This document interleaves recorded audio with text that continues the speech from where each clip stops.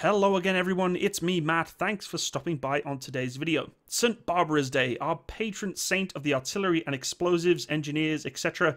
Unfortunately this video is a little late to St. Barbara's Day celebration and things have changed a little bit with COVID-19, and normally I would celebrate this in person with my battery and the regiment of the Royal Canadian Artillery, but things have changed, and fantastically, our local regiment that I am part of with reserves has a very well-made video that's been produced by one of our officers in our regiment of what St. Barbara's Day is, what she was or who she was, and the situation she was involved in becoming a saint. And there is no video that I've seen out there right now that is as fun, as simplistic and enjoyable than the one that was produced. In no way, shape or form is this video credited to me. It is credited to the officer who produced this content in my local regiment and battery. Thank you, sir. I had an absolute blast watching this. I know most of you will too, and everyone else in our battery also had a really good time watching it. Standing ovation for you, sir. Credit goes to you. Of course, I'm not going to mention names in this video because it is not my place, but well done to you. I absolutely love this video. Without further ado, let's get into it.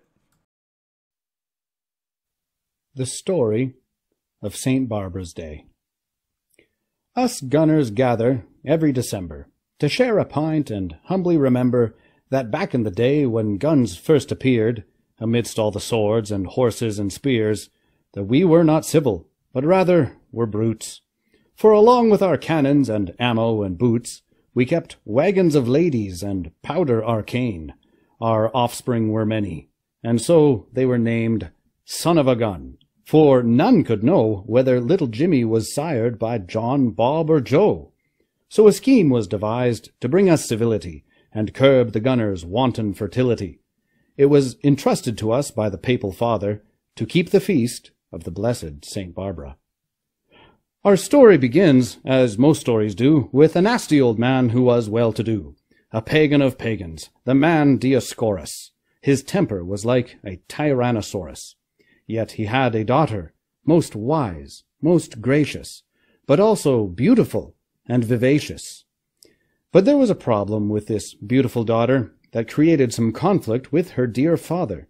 Dioscorus's scheme was to find her a mate to one of his clients with wealthy estates. But beautiful Barbara did not want to marry, an idea that was quite revolutionary. She declared that she was devoted to God.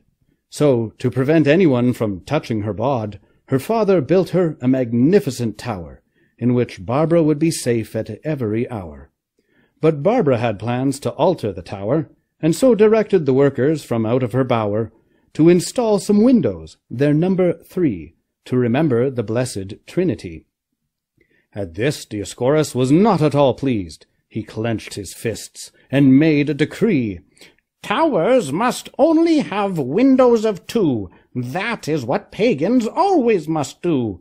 But a tower of 1 and windows of 3, this professes Christianity. I will not have it. This I forbid, and any detractors should be made dead." And so Dioscorus drew out his sword. It should be plain now that he hated the Lord.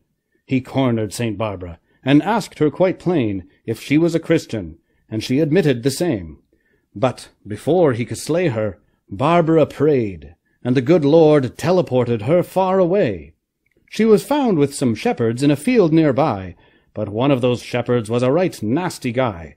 This rotten shepherd committed betrayal, and so Barbara was seized and thrown into jail.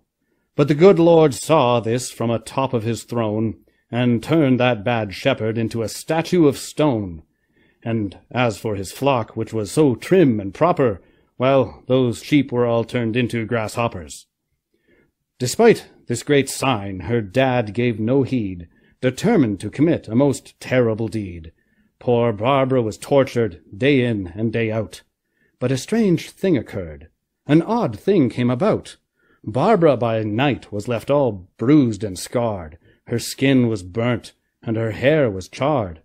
But come morning, she looked brand new. The head that was burnt had a splendid hairdo. She hadn't a scratch, no, not a one. The torture she suffered had all been undone. Her father, to prevent this miracle from spreading, sentenced his daughter to death by beheading. While the prison guards firmly took hold of her, Dioscorus himself chopped her head off her shoulder. As Barbara's head rolled round the room, the good Lord above, he steamed and he fumed. Then the Almighty fired his heavenly mortars, which rained down upon that damned Dioscorus. He was blown to bits by the wrath of heaven, like an Excalibur round from an M777.